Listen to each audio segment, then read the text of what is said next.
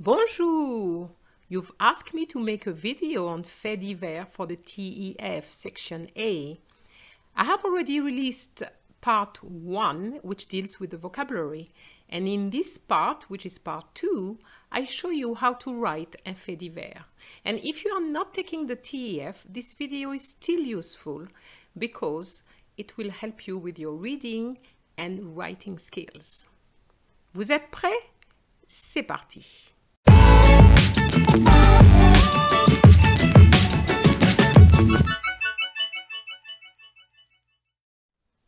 So, before we get into this FAIT DIVERS, what is it?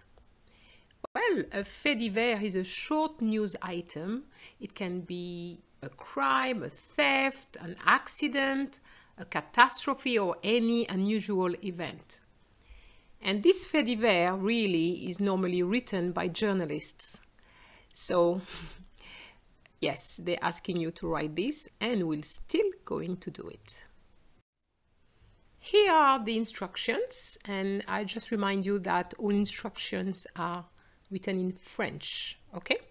So it says, terminez cet article en ajoutant à la suite un texte de 80 mots minimum en faisant plusieurs paragraphes. So you're going to have a short little article, and they're going to ask you to add a text which is about 80 words minimum, and when you're going to write it, you'll have to make several paragraphs, and I'm going to explain this in a minute. But I would advise you not to write too much, and 100 is good. 100 is good. Don't go over 100 because you know what it's like. You write more and you will make more mistakes. So I'm going to share with you my technique. My technique is based on 6 questions.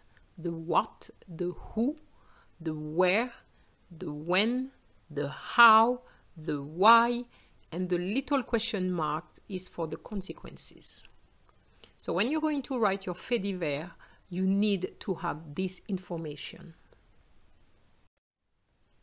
So the what, which is quoi in French, is what is the event? What are we talking about? What is the FAIT DIVERS? Then the second is the who, qui, who is involved. The 3 is where, which is où, where is the event taking place. 4 is when, which is quand, when is it taking place. And you're going to find those 4 information or pieces of information. Very often it will be already given to you. Then you have number 5, how, comment, how all this happened and why. And this last one, which is what I call the consequences. What are the consequences? Here are my tips.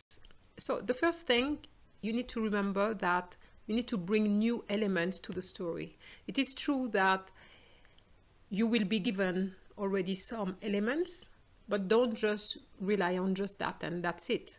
You have to develop all this. So that's the reason why you need to come up with the rest of the story. And the way the story is going to be structured is this way.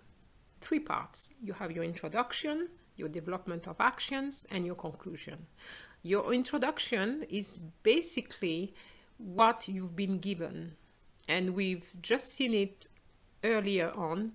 The first 4 pieces of information is really your introduction.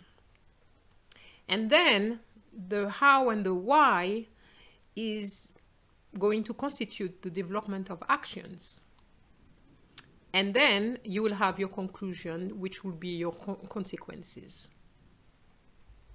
And then, of course, if you have some imagination, that would be perfect. So the don'ts now. Don't rewrite the part which was given to you because you're going to waste time. They're not interested in that. And also don't reuse the text and don't summarize it, because that's not the purpose of the activity. And don't write in one block. Remember, they said use paragraphs. Normally, fait divers is a short, as you know, is a news item, so it's something which has already taken place. Therefore, the tense which we are going to be using is the past tense. But you know that the past tense has different forms. You have the passé composé, you have the imperfect, which is l'imparfait, and as well the pluperfect, which could be used at times, plus que parfait. This doesn't mean that the present or the future cannot be used. Of course, those tenses could be used, but mainly the past tense. So, this is an example of a paper. Des pompiers qui se rendaient sur les lieux d'un incendie se sont retrouvés à l'hôpital à la suite d'un accident. So now you need to continue the story with a minimum of 80 words. So, what I would like to show you is that there's two verbs with two tenses. So you have se rendait, which is the imperfect, and se sont retrouvés, which is the passé composé. So you can see that you can use two tenses within the same sentence, okay? So I'm going to read my version. And also, there's a vocabulary section at the end of the video to ensure that you can understand the story. But before I read the story, I would like you to try to use this template, at least you have it in your mind, so that you don't forget any piece of information. Okay, so the what, the who, the where, the when, the how, the why, and the consequences. You need to make sure that you write something next to it, which obviously would be your story. So this is my story. So for the what, I put un accident. For the qui, des pompiers, firemen. Où, en Auvergne. I just came up with a place in France. When, hier dans l'après-midi. How, so what happened really is un camion a heurté les pompiers. So they were, remember, they were going to put out a fire, but they were involved in an accident, okay? And why were they involved in an accident? Well, the why is going to be developed later, but vitesse, which is the speed, is really the why. And as a consequence, what happened? Somebody died. Est décédé means died. So a fireman died. So I'm going to read the introduction, which has the first 4 elements. Décès des pompiers à la suite d'un accident. Des pompiers qui se rendaient sur les lieux d'un incendie se sont retrouvés à l'hôpital à la suite d'un accident. La caserne d'une petite ville en Auvergne a reçu un appel signalant un incendie de forêt vers 15 heures. Now we are moving into the development of actions. 4 pompiers ont immédiatement quitté la caserne. Sur le chemin, un camion, n'ayant pas respecté le panneau de signalisation, a continué sa route et a heurté les sapeurs-pompiers. À la vitesse à laquelle roulaient les 2 véhicules, ils se sont tous 2 renversés. Next paragraph. Les pompiers ont été transportés à l'hôpital. Malheureusement, l'un d'entre eux a succombé des suites de ses blessures. Les autres n'ont été que légèrement blessés. And the last paragraph. Quant au chauffeur du camion, il s'en sort sans une seule égratignure. Les pompiers n'ont pas pu arriver à leur destination pour éteindre ce feu de forêt provoqué par une cigarette mal éteinte.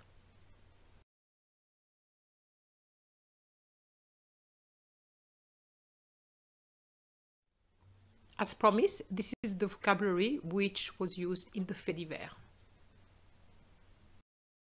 Let's go through the vocabulary related to this fait divers. So we have décès, which is death. À la suite de, following. Respecter le panneau de signalisation. To obey the road sign. Heurter. To hit. Succomber des suites de ses blessures. To die from one's injuries. Être légèrement blessé. To be slightly injured. Quant à, as for, il s'en sort sans une seule égratignure. He walks away without a single scratch. Éteindre un feu. To put out a fire. And the last one, une cigarette mal éteinte. An unextinguished cigarette. Well, that's it. I hope that you really enjoyed this FAIT DIVERS, and I hope you understand it. That's the main thing. And try to practice as often as possible writing your FAIT DIVERS, because it's all to do with practice. So if you like the video, please like it, share it, and of course, don't forget to subscribe. Au revoir!